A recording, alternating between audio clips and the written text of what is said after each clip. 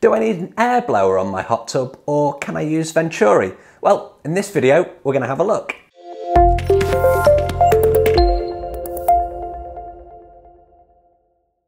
Hey, I'm Andy from build.tub.com. Thanks for watching. So in this video, we're going to look at whether you need an air blower in your hot tub or whether you can use Venturi. Now, firstly, we need to define what both of these are. But before we do so, always a great opportunity to say, please do subscribe to the channel, hit that notification icon to be notified when my videos go live. I do 2 long form videos just like this every single week and a whole bunch of shorts.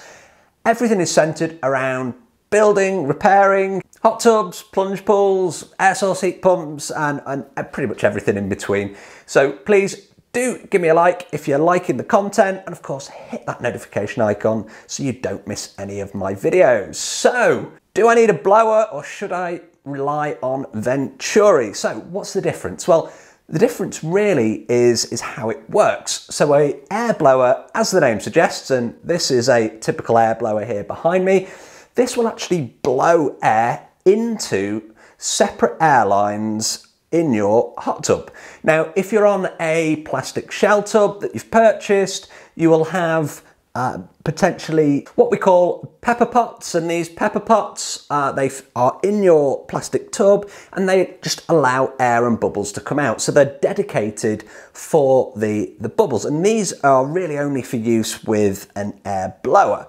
Now, if you have a concrete or a block built tub, then again, you will use a blower. You will have separate air lines, but this time the air and the water actually mixes inside of the jets. And this is the portion where it kind of gets a little bit complicated, but you know, we are here to analyze and break these things down. So with those separate air and those water lines, they will combine in something like this. So this is one of my favorite Gunite Bodies. I talk about these lots and lots and lots on this channel and on my blog. Just a quick recap. This is a 2-inch water line. This is a 1.5-inch air line. Now the blower will actually blow air into these lines. And what happens is that the water and the air mix inside of the Gunite body. And if you can just about see on the camera, there's actually a hole in the airline. So when the water passes over that hole, it then draws the air in. And the process of drawing the air in is called Venturi. So even with an air blower on your system, you're still utilizing the principle of Venturi to get a stronger, more bubbly jet. So then, what is Venturi on its own? Well, this is quite popular on plastic shell tubs, and on the top of your tubs, you quite often have a valve which you can twist to open, and your jets will then become more powerful. It's exactly the same principle that I've just explained. What's happening is the water is passing over the airlines, you're opening up a valve, you're allowing more air to be drawn in, the jets get stronger, you get more bubbly, and again, it's using that process of Venturi.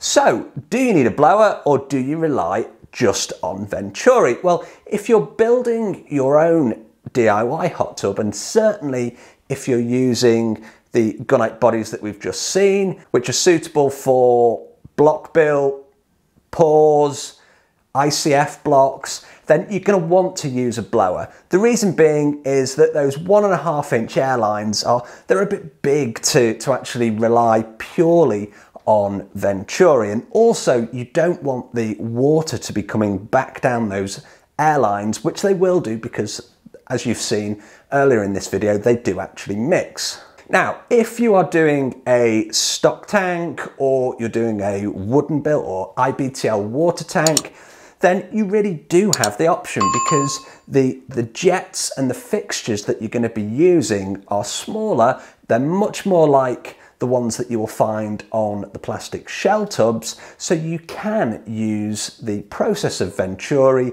to actually increase the power of those jets. So my take on this is, yes, you do need an air blower if you are building out of block, concrete pour, ICF block, anything that uses the large Gunite bodies with 2-inch water and 1.5-inch air, you want to have a blower connected to those air lines. Now, if you're creating a stock tank hot tub or a IBTL water tank, anything that uses the smaller fittings, so 1-inch pipework or less, then these are much more conducive to being compatible with a Venturi system, and you're going to want to have 3 or 4 valves placed around your tub that you can then open to allow air to be drawn into the system and make those jets stronger.